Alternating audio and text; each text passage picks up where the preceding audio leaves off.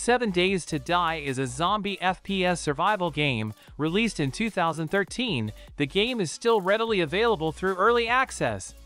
Within this game, players are working to gather resources and build up a base.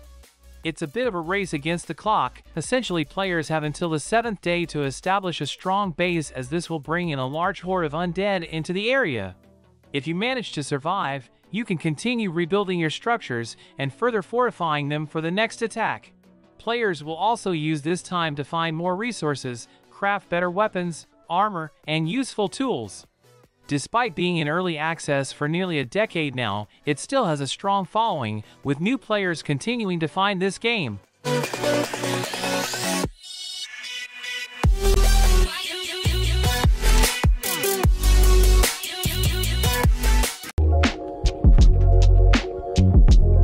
Rust has become a popular game online. It throws players into an online MMO where you wash onto shore with nothing. Completely naked and on a strange land where everything wants to kill you. It's a tough uphill battle from the start. The game is all about survival. You'll slowly gather up resources, hunt down critters, craft up bases, join a clan, and begin some epic raids.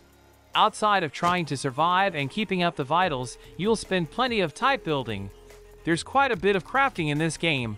From the start of your gameplay journey, you'll need to craft up simple tools to a basic campfire just to keep your character from dying off. However, as you progress, you can start to really build up some fortresses to keep your character safe or gear protected. Although, you'll want to maintain your builds because there are areas like stability and decay which can play a role in your structure standing over time.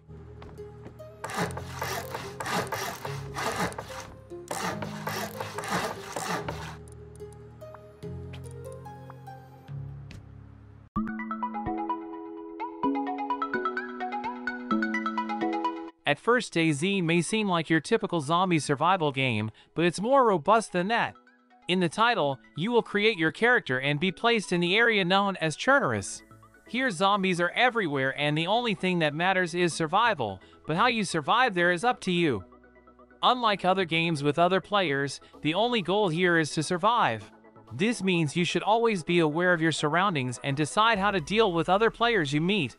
Resources can be found in the game, which also places emphasis on the crafting system thanks to the latest new updates, but doing this requires both patience and experience. New players often have trouble even finding food and basic equipment. Additionally, full official servers can be particularly difficult places to collect gear.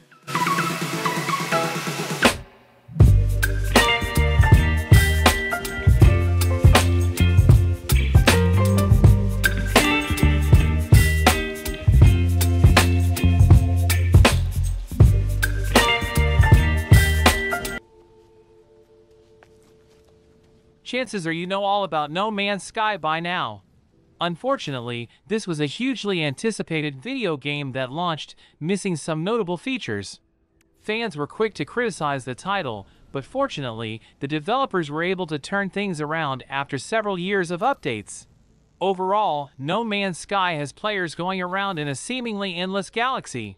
Using a ship, players would travel to different planets where you'll study the fauna, wildlife, and resources available. These planets are randomly generated, so you'll have a wide range of different creatures, fauna, and even conditions to deal with. You'll find some planets could be relatively tame while others are overwhelmingly hot or toxic.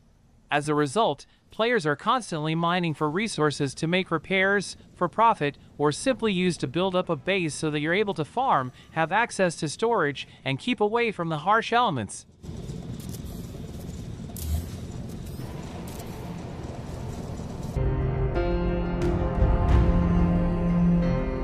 Ark Survival Evolved is another big hit survival title that can often be compared to Rust.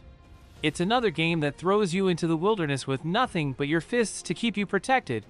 From there, it's a battle to gather resources, maintain your vitals, fight off hostile enemies like dinosaurs, and further advance your character technologically. You might start with some simple handcrafted spears or tools, but eventually, you'll have advanced weaponry such as guns. Finally, of course, just like Rust, there is some focus on building. Enough resources could grant you the ability to place up walls and structures to keep you protected or further store your gear. Arc 2 is expected to be released soon. You will see that the number of active players of this game will start to decrease as players move on to the sequel.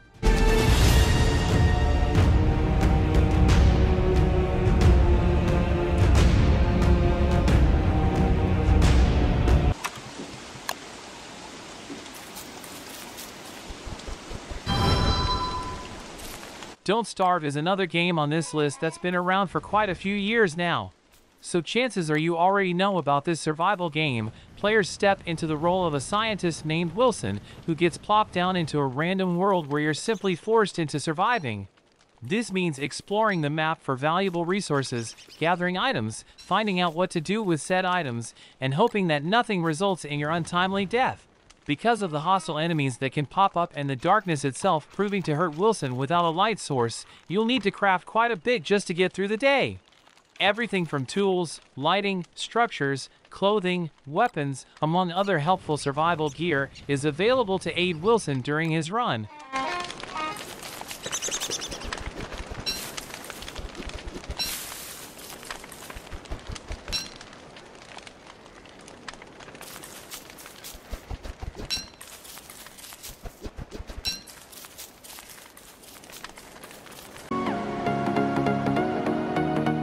Icarus is a survival sandbox game with one of the most rich character customization and crafting systems in the genre. Developer Rocketworks and game runner Dean Hall, creator of DayZ, wanted to shake up the genre with a session-based, mission-focused concept. The result was a survival sandbox game with the feel of an action-adventure title. To complete each mission and survive to tell the tale, you have to tailor your build and the equipment you choose to start with. Icarus also challenges a staple of most sandbox games, that structures are permanent. While the game is open world, and you can build anything anywhere, the map is wiped and reset at the end of the mission.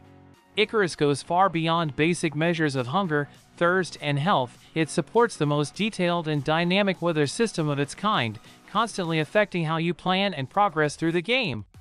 Mission-based gameplay loops also enable implementations of a mission timer, after which your seeker is left to perish on the planet's surface.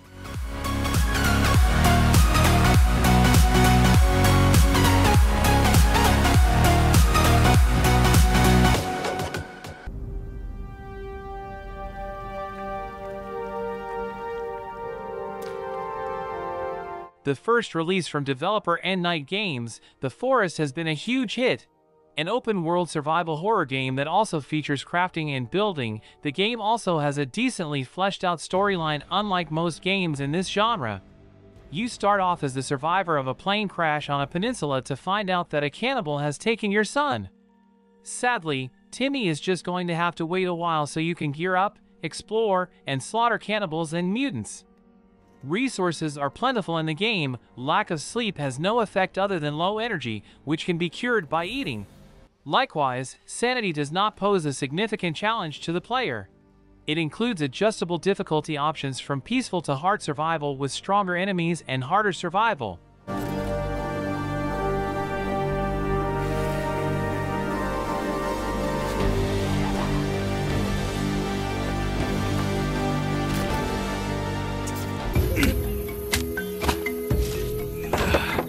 Green Hell is a survival game set in an Amazonian rainforest. Trapped and forced into trying to survive, the game also throws players into a psychological thriller. The rainforest will take a toll on the player's mind, bringing out some strange hallucinations.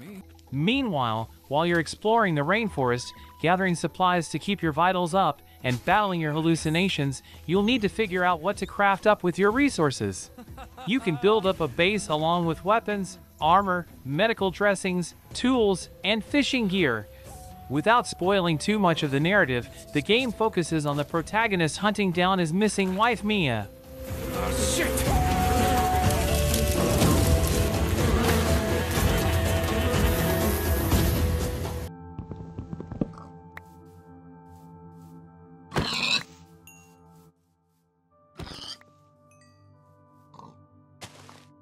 Minecraft. We probably don't have to explain this game to you or spend much time here.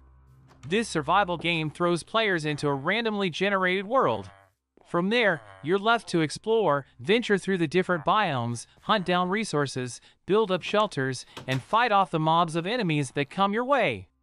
There are 2 modes available for players in this game. Survival mode has players figuring out what resources to gather to craft certain items. From there, it's all about expanding, creating farmlands, building up additional structures, and mining for more precious resources underground. You'll also find that enemies like skeletons, spiders, and zombies will attack you. Furthermore, you have to ensure that your character is fed, otherwise, you can lose health over time. Meanwhile, the creative mode allows players to not worry about mobs or their hunger status. Here you also have all the items readily available to spawn. It might eliminate the challenge, but it does give players the ability to build creatively right from the start.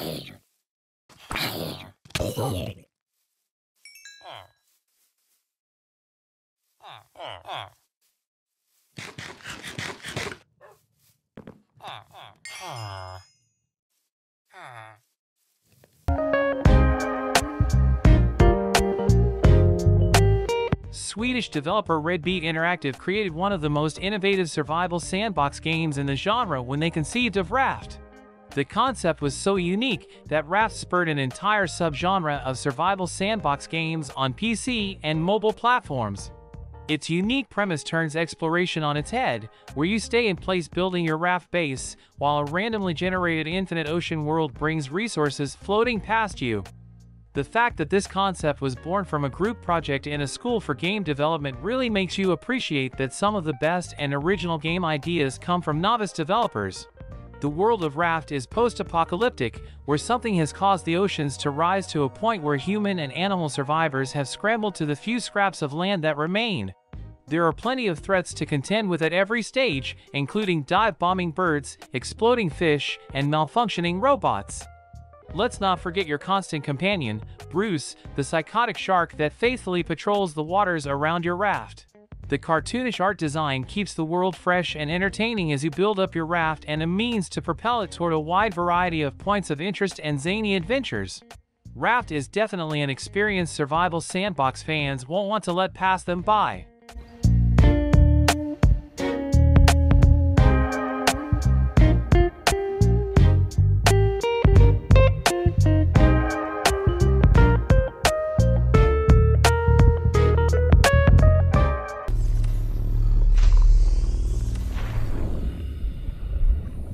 Subnautica is quite a popular video game, and you've likely already heard of it.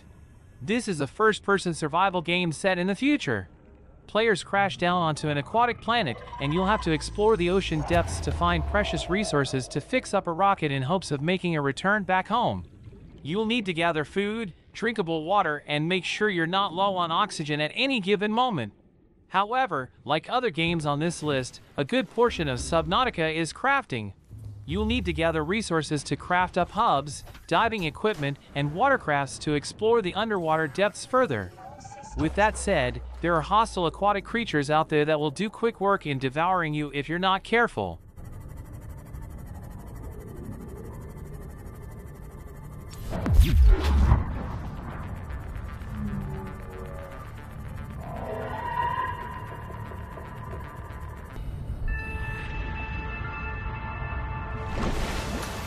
Developer Uncone Worlds wisely didn't mess too much with the fundamentals that made the original Subnautica so great and builds on many of its strongest aspects. The environments are even more breathtaking and alien, and the game is once again based around a clear narrative.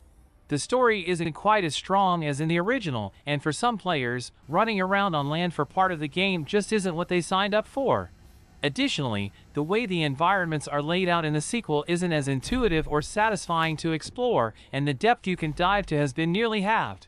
For most players, however, below zero is just more of a good thing.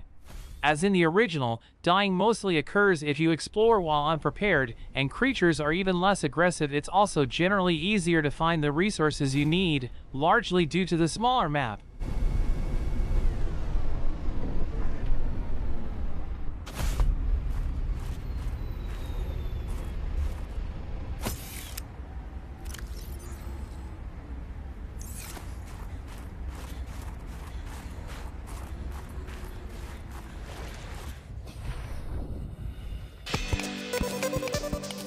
Terraria is often compared to Minecraft. Visually they are somewhat different, but there are specific similar characteristics between the two.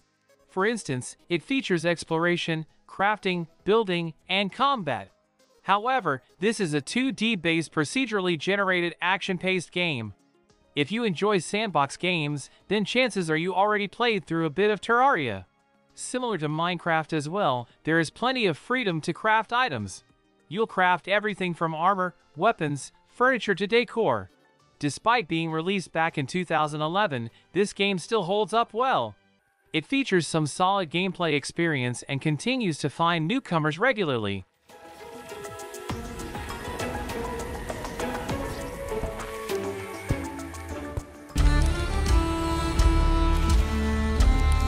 Valheim puts players into the role of a recently deceased Viking. However, you won't find yourself freely roaming the halls of Valhalla. Instead, you're tossed into a new land called Valheim, where you'll need to defeat Odin's enemies to prove you worthy of moving on to Valhalla. It won't be an easy job, but fortunately, you can join in with some friends to aid you along the way. Players can work together to build up their kingdoms and ships to allow traversing the seas. Now, this is still an early access game, so you can expect plenty of updates as the studio continues progressing through development. Since its release, this game has blown up as players attempt to go through the procedurally generated world and battle against trolls, skeletons, and draugrs.